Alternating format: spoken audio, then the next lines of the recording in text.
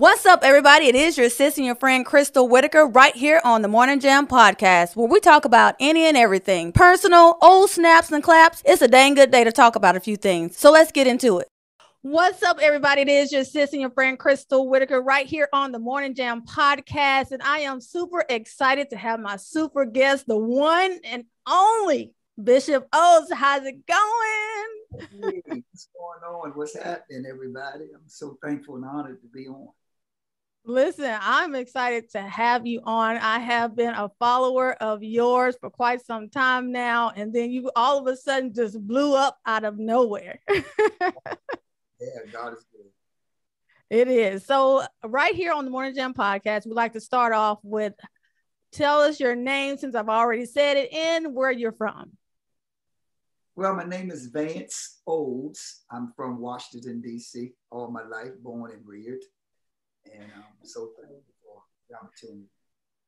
That is awesome. Well, Bishop, I want to start where, let's start back in the day where all this swag and all this coolness come from. Well, to be candid with you, it was from those that came before us. Of course, the men that were in my life was always wanting to be clean and dress good. Of course, I was born in the 60s.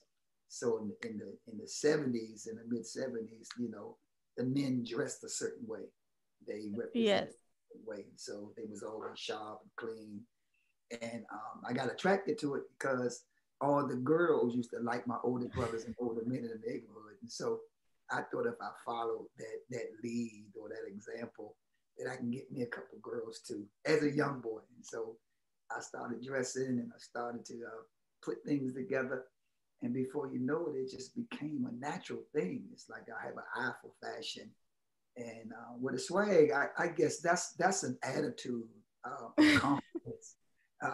That's just simply an attitude of confidence, of knowing, you know, really who you are and being able to appreciate what you are. And so it's not even about fashion. It's not even about style. It's just about being who you are, you know, and that right. I think I need to get some of that because, you know, I have to get a little confident in my my style as well and who I am as a person too. So I love fashion. I'm into makeup as well, but I can, you know, I got that swagness with the makeup, but I got to get that, you know, with the clothes and stuff like you. I was actually showing my son before I moved to Atlanta, Georgia, the pictures and everything about you. He was like, that man got some swag. Bishop got swag. And, you know, he just was really just fell into your personality. He follows you and everything. And he was just really just admiring how you are as a bishop and just how you carry yourself. That's incredible. That's incredible. So there's a big difference between swag and dressing, because people can put on something, the same thing you have, and don't have the same the swag. I think that your fashion ought to match your character. Absolutely. So, and I definitely think yours matched you very well. So I want to speak with you on, you say how your fashion should match your personality. So let's get into what if that is covering up something meaning in hurt and what people have been through in life. I know that a lot of times we look at people and they have on the outside looks good, but the inside is broken and hurt. Sure. I talk a lot about that in my book, From Cocaine to Collar, how I was a dressed up garbage can, that I looked like Versace on the outside and felt like Kmart on the inside. Wow. On the front to cover up the pain. Even when I was in a drug game and using crack cocaine, I still covered up. I still dressed well. And people would ask me, how in the world can you dress so good and be on crack? Well, I couldn't pawn my clothes. Mm-hmm. Right. I pawned my jewelry and all that stuff, but you couldn't pawn your clothes. And so after I would go on my binge with crack cocaine, I would go home, take a shower, and put on a brand new outfit, because I never gained weight. I'm the same size that I was in high school. The same size. Oh, wow. Same size. And so my clothes and what I buy is classic stuff, but I would so it don't go out of style. My suits and stuff, I buy 2-button suits, regular size. So I don't buy a lot of bell bottoms. I don't buy a lot of skinny. I buy just slim and it never goes out of style. And so Wow, that's yeah, awesome. I have covered up a lot of pain through my addiction, a lot of things that I've gone through as a child, even in terms of being overlooked, being the insignificant one, or the rowdy one, or the wild one, or the most one that persons would think that wouldn't succeed. So I would have to always do extra as a young man. When I was playing sports, I had to do extra because I was small. I had to stay on the court longer than those. Anything I did, I had to do extra because I wanted to be noticed. I wanted to be seen. I wanted my family. It started with my family. I wanted them to notice me. I wanted to be up front sometime. And I had other cousins that they put in front of me. And I would do extra to try to get attention. And so whatever it was to get their attention, I did it. And so that's what happened. I started hanging out with the older guys around the neighborhood because I wanted to be accepted. I wanted to be a part of. And unfortunately, you know, their life wasn't so positive. They was into women, drugs, and clothes, and gangs, and all that type of stuff. So I gravitated to that. And I hid that, and I started using drugs to hide the pain of insignificant. And so, but thank that was God. I was going to ask you that too. I was going to ask you, so what the men and what kind of, you know, effect that they have on your life, but you answered that question. So Players, and that's it. Yeah. Pimping, they were, you know, they had the women, they had the clothes, it was cool. They had notoriety, they was popular.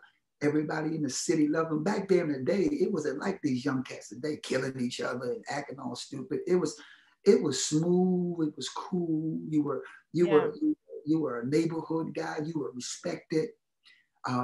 It was a difference. And so that looked good. And that attention took me somewhere else. You know, then when I got addicted, that's a whole different game, a whole different monster. So I'm hiding pain, but yet with an addiction to continue to do things outside of me to make me feel better, it became worse. Wow. Wow. So what high school did you go to? I went to a school in Maryland called Supin High School. And it was a pretty rowdy high school. It was a pretty challenging, competitive, tough high school. You know, but I was pretty popular in high school because I played basketball and I dressed good. And I played music. So I was pretty popular in high school. And so you didn't start any of the drugs until, you know, after you met up with the older gentleman, or was it in high school as well? Well, I started smoking weed. They call it marijuana. I started smoking reefer herb, they called it when I came up. I started smoking weed at 12 in the 7th grade. Oh, wow. Yeah, I was addicted to weed at 12. I got caught selling weed in elementary school in 9th grade.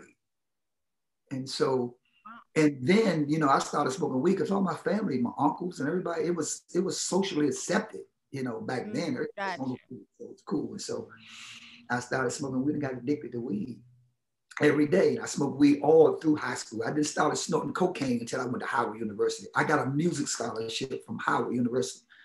I got a music scholarship from Supin to Howard. So I was at Howard University at 17 on a drum line in the marching band. Wow. So at 18, I started snorting cocaine, cocaine. Wow. And then the movie Scarface finally came out, and everybody wanted to be cool like Scarface. So we was wearing shirts and our collars popped and nice Italian suits, and you know, and so everybody wanted to do that. So I started snorting cocaine, and then I finally got caught up with freebasing cocaine. About 20 years old, I was strung out on crack and cocaine at 21. And so can you tell me the difference in between those? Well, the powder the crack cocaine is at its purest form. Well, let me put it this way: when you can what they call cook powder cocaine, that it will come to its purest form in a hard rock, and you can smoke that, right? It's at its purest form, and it just give you a high to make you want more. It's quicker. Snorting cocaine, you can snort it. You know, you have a 50 of cocaine, you can snort it all day, 2 days. Yeah. You can snort a 50 of crack cocaine or cook cocaine in less than 50 minutes. And so people really, really, really fast. And in the city of DC in the mid 80s, when I got on the cocaine, that was the most craziest time in Washington, DC. The mid 80s was the most craziest. It was the murder capital of the world. It was just crazy during those times. I'm thankful to God that I got out. Absolutely. And we're thankful to God that you got out. I was born in the 80s. I'm an 81, 1981, baby. So I'm glad that your life has drastically changed from being addicted to cocaine and all of that, and now where you are in your life. I'm so appreciative. I'm so glad to see such a man like yourself, a bishop in church. And the church is the living, Lord, I'm sorry, it's not living, it's the Liberty House. Yes. Is your church now, International Ministries. And I'm so grateful. So what made you want to start a church? Well, long, short, it has always been in me to preach the gospel and love God. Mm-hmm. I got saved. Well, my grandfather was a Baptist pastor. And so my mother, her sisters and brothers, they grew up in church. So church was not foreign to me. Raised in church. You know, you can be in church, but church not in you. That's what I was. I was smoking weed going to church. I played drums high, literally on the drums. Wow, okay. I told you I got high when I was 12. So I remember at 13 years old, in the 8th grade, smoking a joint, a J, on the way to church on Sunday morning and get on them drums and play. And they knew that's amazing. They wouldn't put me out of church. And so I forgot, I got lost. I got backtracked. What was the question? I was asking you what made you want to start a church, church. Okay. So I was born and raised in church, and they always thought I would be a preacher.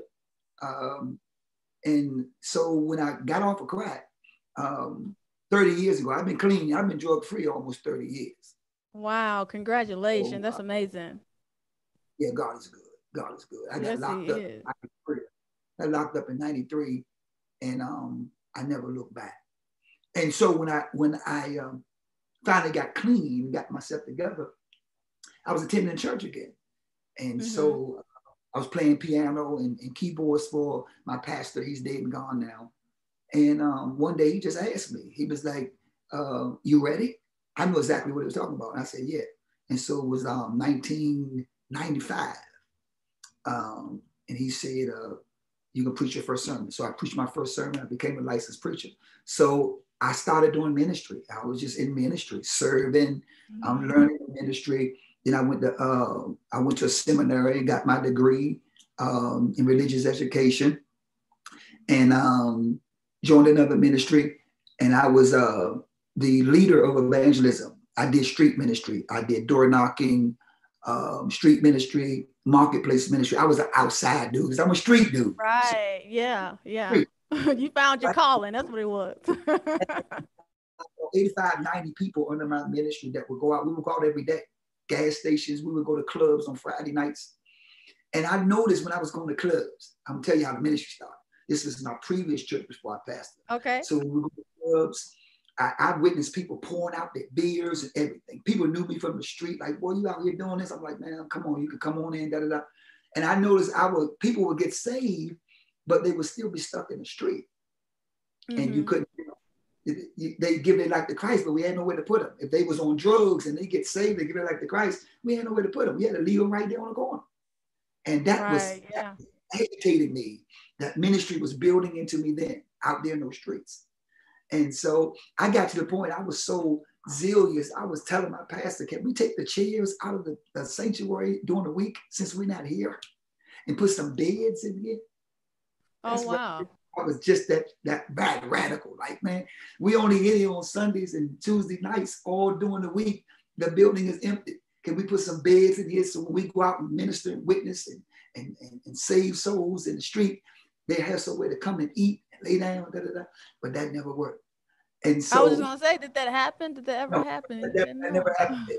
And so I served at that ministry for like 10 years. After I left my previous church, so 10 years. And the Lord spoke to me and said he wanted me to pastor before I was 40. And so I got the name Liberty House because my ministry is a deliverance ministry. And so one of my visions was to provide 100,000 bed spaces, which provides help for anybody, whether you're on drugs, whether you're battered, whether you're going through, whether you're homeless, whether you're hurting, it doesn't matter. And so I got 2 recovery houses now that serve the same purpose served me when I got off of drugs. It's a sober living for men for alcohols and drugs. And so yeah, you going directly into the question I was going to ask you. I was like, okay, we're going to talk about the Liberty Sober Living recovery house that you have. So and how many beds and how many beds and how many, you said 2 locations? Yeah, we're working on the second one now. We just got a couple of things to do, but 7 per house, 7 men. You know, and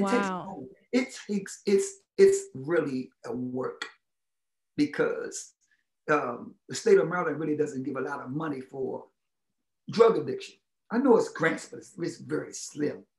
They get money to use seniors, all kinds of stuff. But for drugs and alcohol, there's no money. And so if you get a house and you have a mortgage on the house and you're dealing with alcoholics and drug addicts that's having a hard time getting a job, how do you maintain that house? Because you got a mortgage. See, it's not free. It's a sober living house. After they come out of rehab, they come to the sober living environment. And the state gives us 2 months of money, but after that, they got to work. If they don't get a job, we pay. That means I have to pay out of my pocket the mortgage, the utilities. So it's not an easy job. You got to have a heart for it. You got to have a heart for it, or because sometimes it doesn't make business sense. But ministry is not business sense. Ministry is a love for it. I give back because it was given to me, but it's tough. Houses have closed during the pandemic because they can't afford it. When the pandemic hit, they couldn't go to work, so persons had to pay for them houses with the men staying in there with no money coming in. And so it's tough. I'm glad.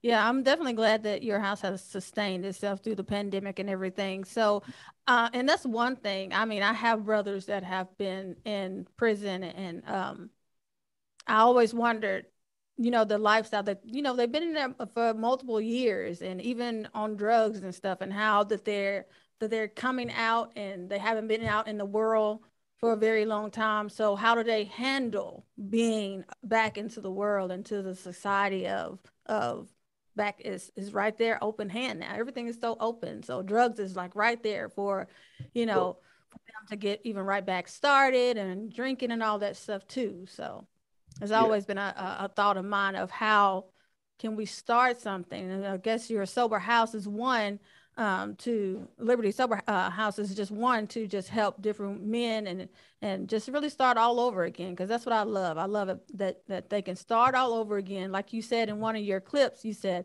today is a brand new day. Yeah. But even if you're having a bad day, you can still start all over again. Let me tell you something. A sober living house for alcoholics and drug addicts is absolutely a necessity, because living a rehab and going straight to the street is a culture shock. And culture shock is a trigger to an addict. It's a trigger.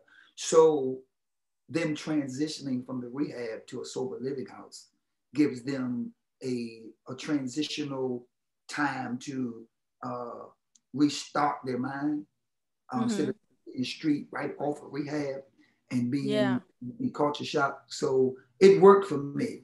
I had to go into a recovery house, and so I know what it did for me. It gave me a great start, great structure. And so when it was time for me to go into society, I had the tools and I had the conditioning by being in the recovery house. I tell the guys, what you do here right now is what you're gonna do when you leave. And so give me the opportunity to get back on my feet. I'm grateful. Yeah, so I know you had spoke about getting out of the way of different ones that's in that have hit hard spots. And family, we tend to be like, come on, I know you can do better, I know you can do this, but we tend to get in the way a lot of times when people are going through things in life. And like you said, it delays their deliverance. And you said when they hit rock bottom is where the foundation starts all over again, to where they can really start all over again. Can you talk about that a little bit? You've been investigating me. That's my thing. If you deny their pain, you delay their deliverance. And your rock bottom is your solid foundation. Those are my corn phrases. And that's in whether it's addiction, whether it's relationships. We have to allow people the freedom to hit their bottom. We have to let people go. We have to love them enough to allow them to go through what they go through, whether it's drugs, alcohol, whether it's relationships, whatever it is. If it's causing their life to be unmanageable, you have to allow them to go through the necessary pain. Pain is the motivator. That will do anything to get on top of your life. And so that's the serenity prayer is God grant me the serenity to accept the things I cannot change. I can't change you. And there's to change the things I can change me. And the wisdom to know the difference. What's ours and what's yours. And so it's a wisdom piece. We enable people. And what saved me may kill you. So it's not for everybody. My mother didn't put me out. Some mother need to put their child out. My mother put me on the altar. You know, she didn't put me out. But some may need to be put out. So I'm not telling you to do what I did or what my mother did. But, you know, what works for me may not work for somebody else. So you got to know what God wants. Mm-hmm. Yeah. I know we're going to go back a little bit here. How you was on Steve Harvey's show and he gave you the skates to Stacey Adams. I watched it and I was so excited. I was like, what is in this box? I was like, hurry up, Bishop, open it. So how was that meeting Steve Harvey and all of that and what he has given you? And now you've did a lot of YouTube now on your single that is out, Power, featuring Fred Hammond and the Seven Souls. So let's talk about that a little bit. Yeah, that was amazing. That was an amazing moment. It's all God, to be perfectly honest with you. I mean, I can't take the credit for none of it, you know, so I don't have a right to brag or boast. It was all God's timing and His plan. Many persons don't even know. They see me skating during the pandemic, and it brings them joy and give them energy. But I literally got locked up on skates. I literally got arrested on skates. And so how God planned that is absolutely phenomenal. You know, I didn't know in '93, skating in the middle of the street, selling drugs, that in 2020, it would be a pandemic and I'm skating in the street clean. I was carrying Christ. God, that's God's story. I had nothing to do with it. I only made a vow to God. I told Mr. Harvey, I made a vow to God. I told Smokey Norfolk, he was interviewing me one day. He said, why you do what you do? Why you write your book? I made a vow to God. In my cell, it's in 20 years, no parole. I said, God, you get me out of here, I tell the world. So now he's giving me a platform to tell the world. So it was amazing when Steve Harvey asked me to come on the show. It was amazing. It was an amazing time. It was an opportunity for me to carry God's name again. And that's the secret sauce. I mean, if you're a creator, if you're an artist, you branding a business, anything you're doing, the secret sauce is if you promote God, He'll promote you. So I told God, wherever I go, I'm gonna carry His name. And so I had an opportunity to do that. That's the biggest part for me. I had an opportunity to state in my vow, because I could have went up there and talked about all kinds of stuff. You know, I could have talked about all my successes. I didn't have to show my dirt. I didn't have to show my wounds. But Paul said that I will glorify my infirmities, that the power of Christ may rest upon me. For when I'm weak, then I'm strong. And so I don't sit around and tell you how many degrees I got and I'm doing this and I'm doing that. Who cares? People want to hear where you've been. You cannot pull me out if you ain't been in. And so that's good. So I thank God for the opportunity, for the platform to be able to share that. And we talked longer than that. We were talking like 45 minutes. I said a whole lot of stuff, you know, so it was exciting. It was good. My wife enjoyed it. It was a great opportunity. And they, you know, they wanted to pitch the story of me skating and when God made my name great, skating. Who would ever think skating? And people, this is what I'm telling you, because I'm telling you this because it's all God is because people can skate circles around me. I'm not even doing nothing. I'm an older guy. I skate smooth. In my city, I got some young cats can do what I do and do all kinds of stuff. But God knows who's gonna carry his name. That's true. That's the secret sauce. And so I give it all to him. So whatever God does, however he does it, whenever he wants to do it, I'm gonna tell the truth. Nothing but the truth, the whole truth. How he delivered me, how he pulled me out, how he brought me over, how he took me in, how he covered me, how he blessed me. It's all God. And I'm sticking to it. Well, I'm glad that you're sticking to it because it's amazing. I want to talk about this before we even talk about your song, Power. Yeah. You had mentioned you won't fix what you won't face. Oh yeah. Yeah. God can fix it.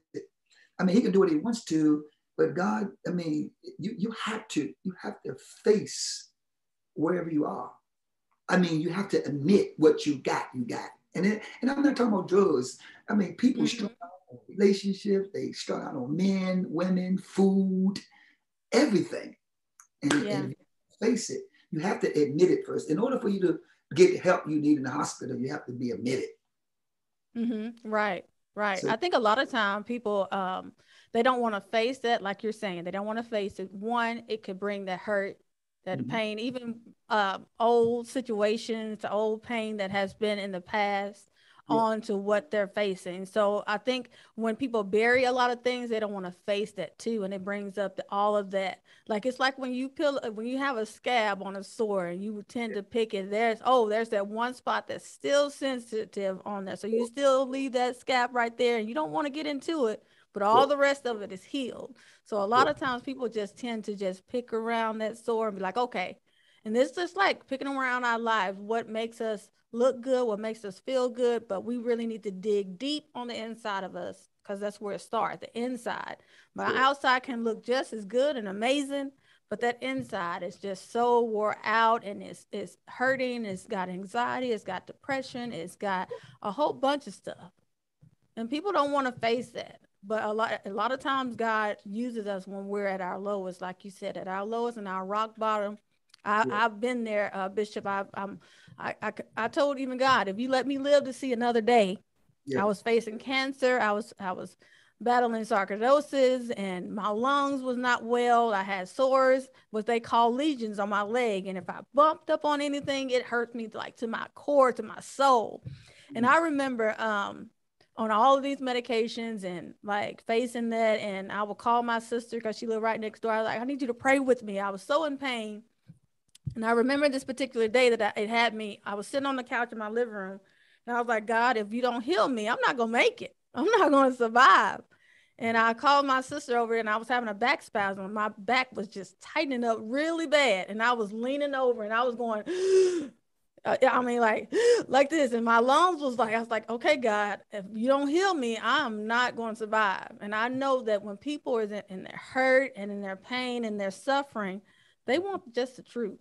They want that, like, God, I need it now. They don't want it later. They don't want it in a few hours. God, I need it right now. Has there been a point in your life? I know you said you're a survivor of 30 years now. Yeah. Life where you said, God, I need your help. This is my breaking point. I'm willing to face this to be healed. Oh yeah, I remember that night like yesterday. I was in my mother's house, and my mother, God bless her, she gone home to be with the Lord. She was in the room praying for me. I had a pipe in my hand, and I was tired. I wanted to stop but couldn't stop, but I was tired. I knew that my life, that I was stealing money from her. Let me just back up right quick. Secrets grow in the dark, they die in the light. That was the key to freedom of me when I started being able to share about my lows without worrying about how people saw me. So my mother was she was in the room praying in tongue, and I remember her like her voice rung like a bell in the house. She said, "This is my boy, and he's not what he's doing." And so I said this. I said, God, I said, Lord, if you be real with this crack pipe in my hand, I never. You be real, deliver me from these drugs. I'm tired. Deliver me from these drugs. I got up off my knees, right? I went right back around the strip, still selling drugs, getting high, but that was my breaking point. 2 weeks later, God sent angels after me in the phone of PG County Police. So I didn't get arrested. I got rescued. But I called out on God. I said, I can't do it no more. I know I messed up. And he came and delivered me. And I got locked up on them skates. Right. So, yeah. And so during the process of me growing as a man, I had to do some self-inventory. I had to face some stuff. I had to clear up some wreckage of my past. I had to talk about some stuff that I hid. Because what secrets does, or do rather, they tap you on the shoulder, especially at the time when you're doing well, and say, don't you remember me? And so when you expose them and you share them, it dies in the dark. So there's some things that I was sharing with the men in my ministry the other day that blew their mind. And I was like, I'm not worried about how none of y'all see me. I don't care. I exposed it. I'm a free man. I'm a free man. I'm a free bishop. I live the way I live in public as I live in private. I have nothing to hide. If I go out and dance in Jamaica, I'm going to dance right here at the house. And I'm not going to worry about nobody seeing me. Because I'm a free man. I have nothing to hide. And that's the key to freedom, of getting honest. Because we got self-made prisons in our own mind, even in our profession. So true. Because we won't keep it real. We won't get transparent. We won't get honest. We won't let people know we struggle. We go through from day to day. And that's the key to my ministry. My ministry is transparency. That's how folk are getting touched and getting blessed and getting delivered and want to come back to God because they see somebody that's authentic and real and legitimate and valid and been through it and ain't ashamed to talk to you at any given day. I can go through it. I tell people all the time, I'm one hit away from stealing your pocketbook. One hit. After 30 years of being clean, I'm one hit away of robbing you to get high again. So I'm grateful. I'm humble. And that's real talk. Like, I have nothing to hide. Yeah. So how do you handle, I know the positivity of you being this amazing bishop. So how do you handle the negativity that comes your way? I watched a video and I was kind of like looking side-eyed, like, for real? Are you really saying this? So how do you handle the negative that comes your way as well while you're at where you're at, you're in your place now? Man, listen, I allow God to handle it. A giraffe never responds to a turtle. Okay. Got it? No, I have not. I'm waiting on you to explain that. A giraffe I got never responds to a turtle. His neck is created to look higher. And he will literally have a heart attack to bend down. It will break your heart to bend down. And then I have to respect the turtle's view. That's what they see. That's good. I change it. You don't see what I see. So a giraffe, I like that. I really like that. Go ahead. I'm sorry. So a giraffe never responds to a turtle. And I respect your view. I don't have to rebuttal. I don't have to clap back. I don't have to defend. And most people who go on you, they got 2 followers. It's spam, or it could be a troll. So I don't give them no attention. It used to break my heart because they don't know how authentic I really am. Right. Yeah. You know you're doing something when people hate you and don't even know you. Like you got enough time in the world to talk about little old me. So that's what I do. I see it and I have several times used as a teaching moment.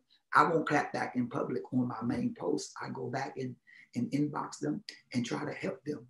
It sets a platform for me to teach. And I have seen people dwindle down and say, Bishop, I'm sorry.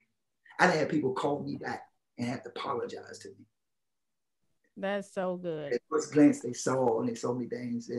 And you know, I'm a small fellow. So anytime you dance, unless you're just doing hand dances, like you're cheerleading. If you move any kind of way, your hips normally got to move.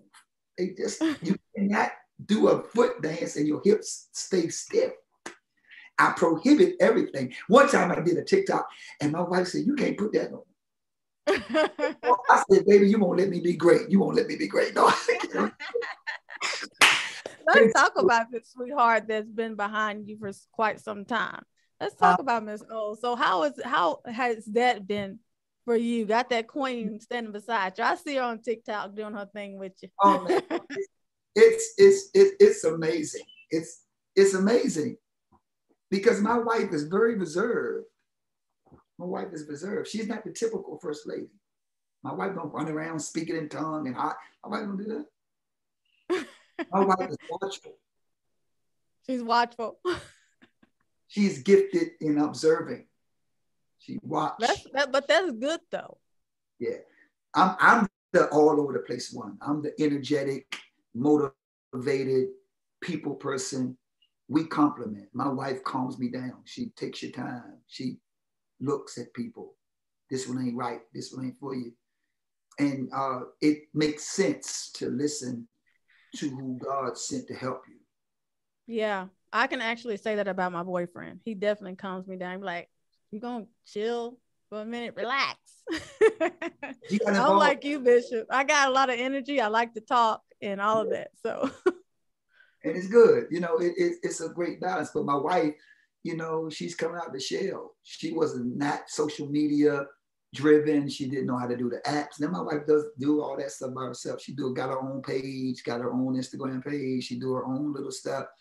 And, see, I'm gonna have to go follow her now. See, I thought you guys had y'all page together. I'm gonna have to follow her now. We have our own separate pages, but we do stuff together on my page and do stuff on her page. But she got her own separate thing. Lady O, she like 80,000 followers on Instagram. Wow. She got a nice following on Instagram, man. Wait, on Instagram, you just got 547. Yeah, something like that. Well, she beating you. Huh? Is she beating you? Did you say she have 800? 70,000, 80,000. Oh, got you. I was gonna say, what? Okay, Miss Oates, I see you. Well, so let's get into. I know we can talk about your wife because I don't want to put her on blast. This is about you and your song called "Power," featuring Fred Hammond and the Seven. Son. What is Souls? Right? Another Soul. What am I? Yeah, Souls. So let's talk about this song, "Power." It is to me amazing. I didn't even know that you could sing. Wow, I can't sing right now, horse. I would sing for you. Go ahead, Bishop. I don't have a voice right now. I preached. You don't have a voice? I preached. I preached last night, and I got really, really excited, and so my voice got. That's what happens when God uses you. Get excited. Yeah, I got excited, lost my voice, and so I want to kind of take care of it so I can be okay for Sunday. Yeah, yeah. Song Power. Yeah, absolutely a great song, and preached with Fred Hammond and Seven Sons of Soul. It's a story behind it, and it's awesome. It is awesome. It's awesome. So, what made you want to do it with Fred Hammond? Was it your song that you wrote, or was it something that he collabed and just wanted? Let me tell you how I went. Now, like I told you before, I've been in music like practically all my life. You know, I was playing keyboards and drums at 12, 13, high. Went to Howard University on a music scholarship, full tuition to Howard. And had a lot of history in music with my family, with the R&B. And we were really close of getting a record deal with RCA, and had some murder in my family. So music has always been, you know, a president in my life. And so I did a lot of local quartet gospel stuff in the city. And so Seven Sons of Soul, they're good friends of mine because we're in the city together. I've known them 30, 40 years. And so I've been teasing with them for years, man. Because I've been playing quartet groups all over the city, local groups. I've been playing for everybody, sung with everybody, backed up everybody, And so I'll be teasing with Clip, man, I'm gonna get my single out. Because I got a studio myself. I write, I engineer, I got my own stuff down my basement. So I've been years. And I was like, man, I want to do a single. So he said, come on to the studio. Let me let you hear a couple of songs. I said, cool, bet. I went over there. We started throwing some stuff out, some instrumentals. And so I woke up and I was like, that's cool, that's nice. Then he let me hear Power. It was no music to it. I mean, it was no lyrics to it. He just let me hear the beat. Because at the time, I was talking, I was dancing. I knew what was vibing. I knew what was trending. I knew the type of beat to look for that was moving in the TikTok era. And I wanted something that I could place on there and maybe get a dance challenge to push it even more, right? So I was like, oh, that's a song right there. That's it right there. And so they said, cool. I said, well, you got lyrics to it? They said, yeah. So they let me hear the lyrics. And when I started hearing the lyrics literally label and define my life of transformation, like having power over the enemy, where I come from in this era I'm doing right now was perfect in a pandemic. It fits me perfect. Now I could have used my songs. I could have used anything I wanted. But thank God for them. They allowed me to do that. We worked out some deals with that, me being an artist on the song, and we cut it, da-da-da-da-da. And so meanwhile, so I was in the studio doing that stuff. We had somebody on the song, and the backtrack during the pandemic, Fred had hit me. I'd never known Fred personally before the pandemic. Okay. This is brand new. Now I've been a fan of Fred all my life, playing music. Right. And legend.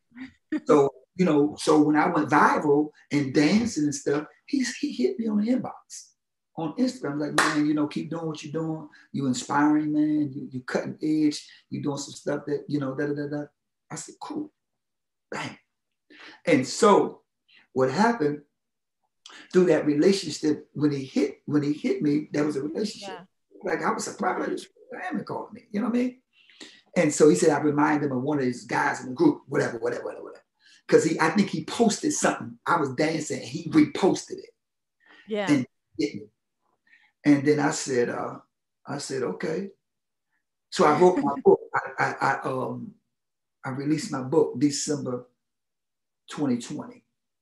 The Lord said, you need to have this book before 2020 is over. So December 1, 2020, I released my book.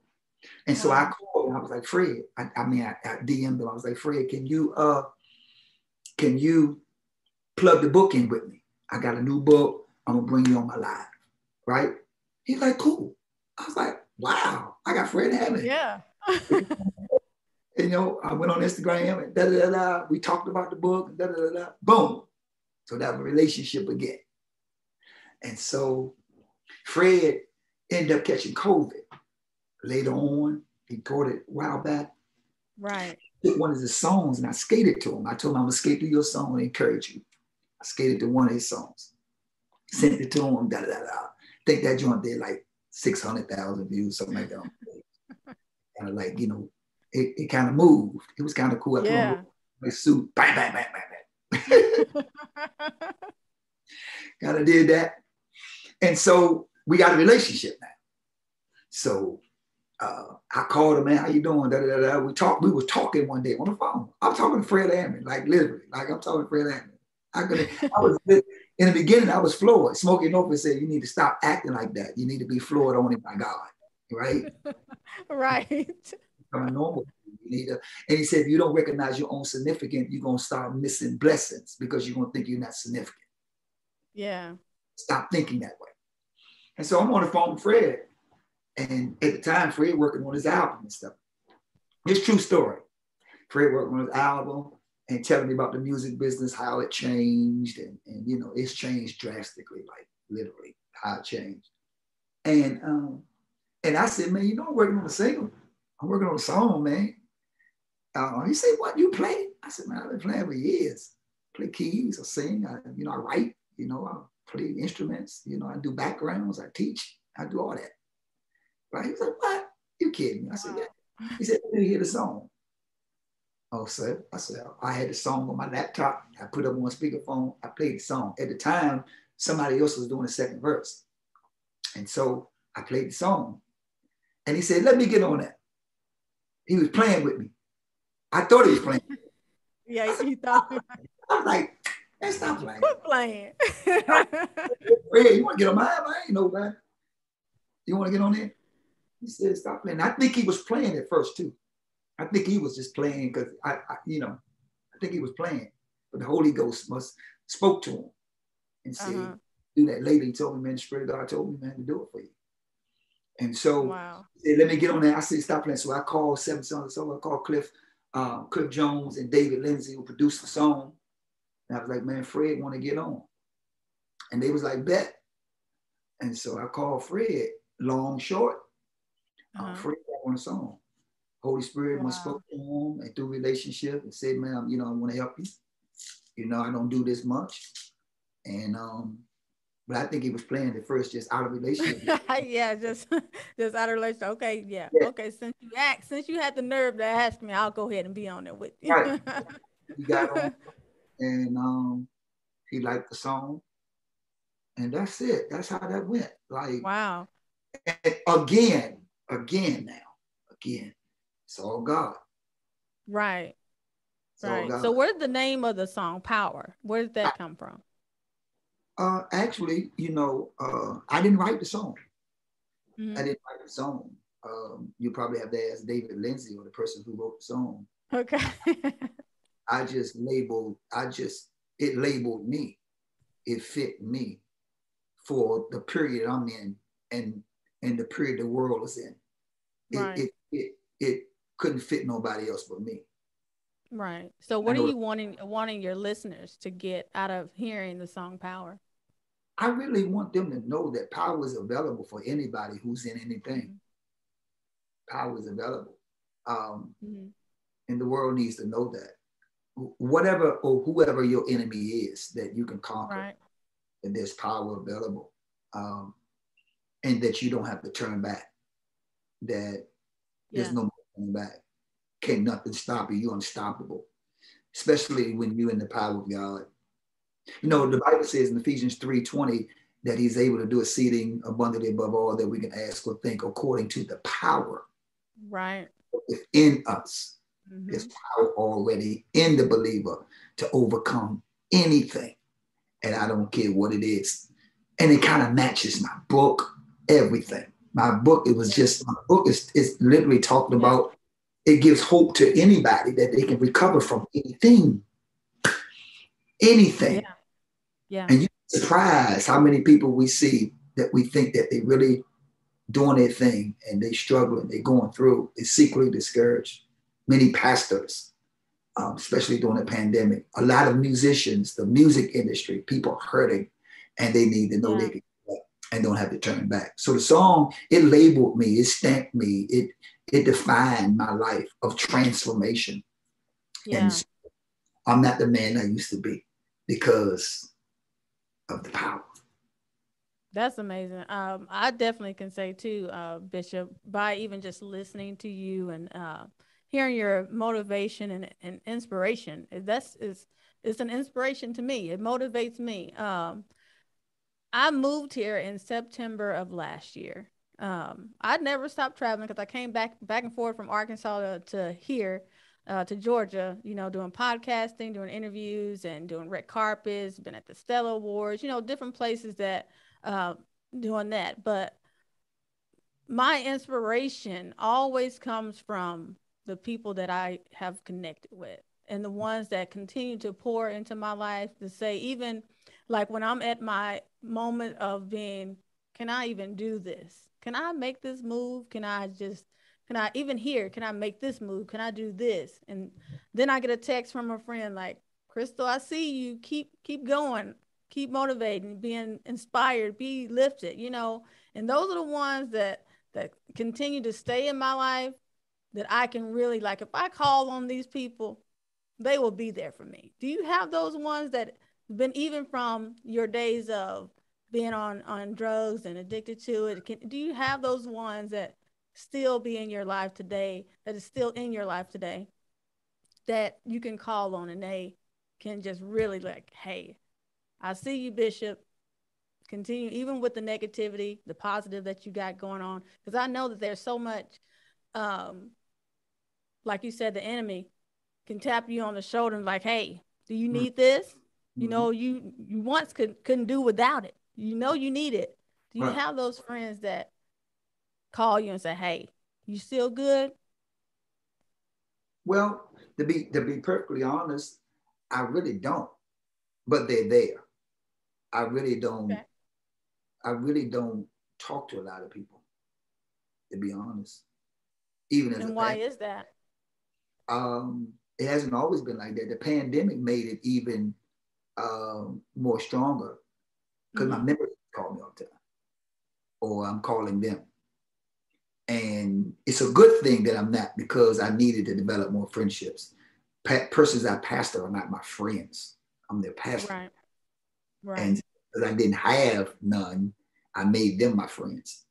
And when Mm-hmm. you people you lead, your friends, disrespect or dishonor can creep in because a man is not honored in his own home.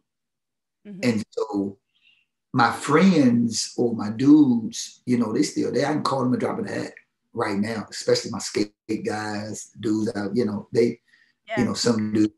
But I don't talk to nobody every day but my wife.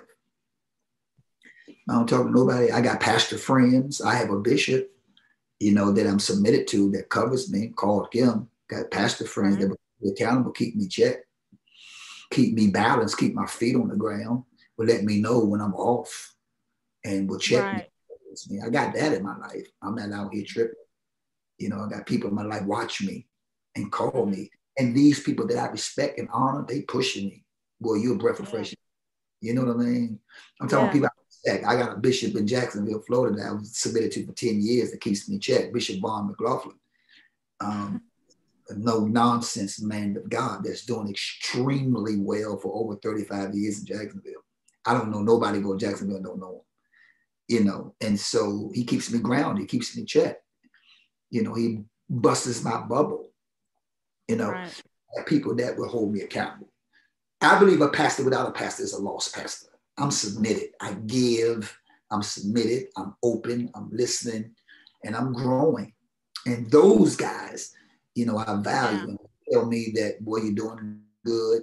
I'm watching you. I'm following you, and so that kind of encourages me, because in the beginning, the church threw me out of church. Like I'm a novel. This don't happen. Bishops don't do this. Bishops don't. But that's untrue. They out of town. Right. Well, I definitely appreciate you, Bishop, for being on here with me on the Morning Jam podcast. I know that you're a busy man. I look forward to reading your book. So I'm going to go and purchase your book as well. I look forward to that. I cannot wait. Um, Also, your song is Not, amazing. You're amazing. That's all I can say. And that's one of my favorite words that I say all the time. Amazing. Because I know that God is amazing. And when he works in amazing ways, amazing things yes. happen. So I appreciate you. Thank you for having. Thank you for having me, and I appreciate your time. I know you're busy. I'm honored and privileged to be able to share at any time. I'm really, really Oh, no, thankful the honor for is y'all. all mine. It's all here. It's all here. So let the people know where they can connect with you, where they can get you for an interview and get your book and all of that. Well, it's actually Bishop O's everywhere. YouTube, Twitter, Facebook, Instagram, TikTok, uh, vanceos.org. You can get an autographed copy of my book. You can go to Amazon and get my book. You can go to every digital outlet to get power. It is on every digital outlet. And so Bishop O's everywhere. Bishop O's, Bishop O's, Bishop O's. On Facebook, I have two accounts. I have a digital creator account. That's Vance O's. My first name is Vance. That's why I dance a lot. Vance. No, I'm just kidding.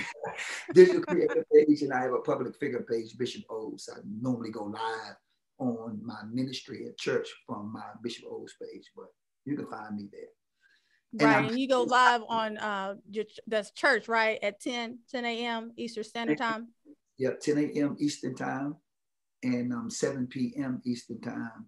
We stream at least 6 ways. I'll be on Facebook, TikTok, YouTube, Instagram, and Twitter, and the website, www.libertyhouseministries.com. So we stream 6 ways.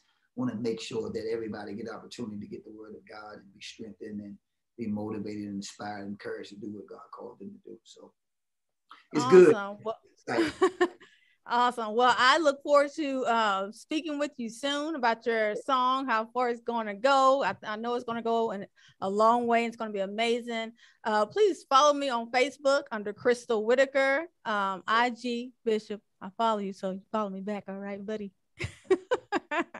All right, you guys, right here on the Morning Jam podcast with your sister and your friend, Crystal Whitaker. I'm right here with the one and only Bishop O's, you guys. Bishop, stay smooth. Peace out, guys. Peace. Bye.